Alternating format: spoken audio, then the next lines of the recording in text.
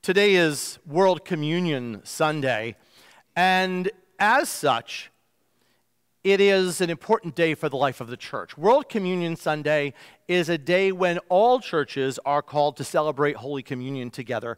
It's, for some churches that celebrate weekly communion, it's just Sunday. But for churches that don't celebrate weekly communion, some churches celebrate communion quarterly, some even just do it twice a year.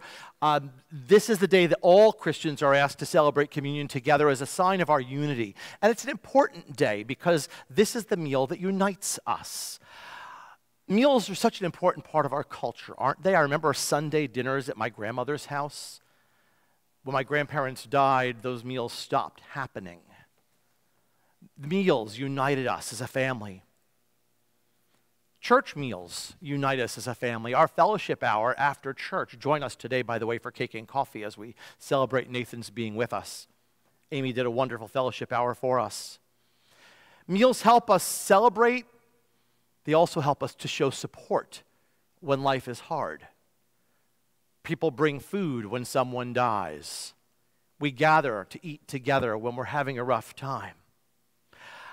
This is an important day for me because I remember as a child, I think of my grandmother often. My grandmother died 45 years ago yesterday, so October 1st is always one of those days that's a little clouded of shadow for me.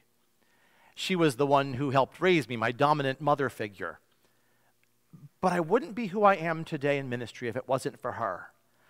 I remember standing by her side as a young boy every time we celebrated communion at Trinity Church, slicing the corners off the white bread and making little cubes and filling the little cups and setting up the altar. And I'd help her do everything. I loved it.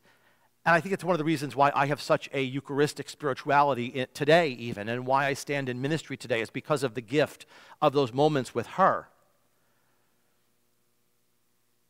The names we use for this meal and this day matter, don't they? And I want to explore that with us just briefly today.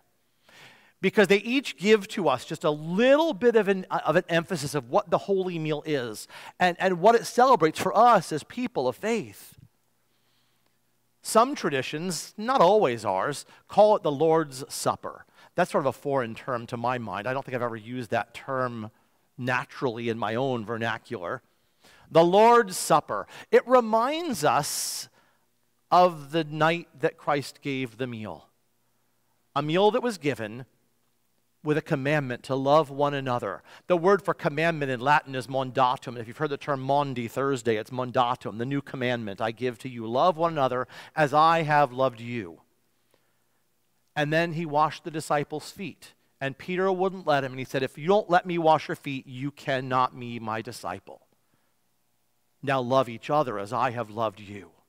There is a link in that night. And the Lord's Supper reminds us of that night. There's a link between the holy meal and holy lives. We can't go to the meal if we're not nourished and empowered to go into the world to serve.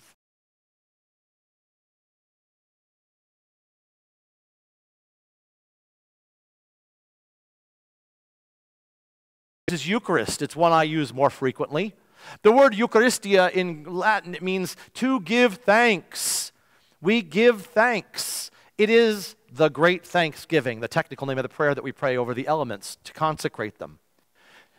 It is thanksgiving because somehow we know that when we celebrate, Christ is here. We don't identify it the way some churches do. We don't need to define it as some Christians are wont to do. The first element of a sacrament, as St. Paul says, is mysterion, mystery. We could explain it all day long, and we'd still be just our own hypotheses. Even St. Thomas Aquinas, who wrote tomes about the presence of Christ in communion, said he only guessed. There was no real concrete way of knowing. We just know that somehow when we receive the presence of bread and cup, we receive Christ spiritually. That somehow what makes Christ present then makes Christ present here and empowers us to be Christ's presence for the world around us. That through the power of the Holy Spirit, something transformative happens in us. And we commune with Christ and with each other. Communion Co-union. Union with. We commune with Christ, we commune with each other. But we also commune as a promise with those who have come before us and those who await us in the heavenly kingdom. The holy meal reminds us of a heavenly banquet. It reminds us that those with whom we prepared this meal when I was that big, one day will stand with me again and celebrate this meal in the kingdom of God. It reminds us that those we love are really not that far away, and it reminds us that in Christ we are still united. Today on this World Communion Sunday, it has a whole different context in communion. It reminds us that those with whom we share our baptism from other communions, they may not think or worship or believe exactly as we do, but we're still united with them as well.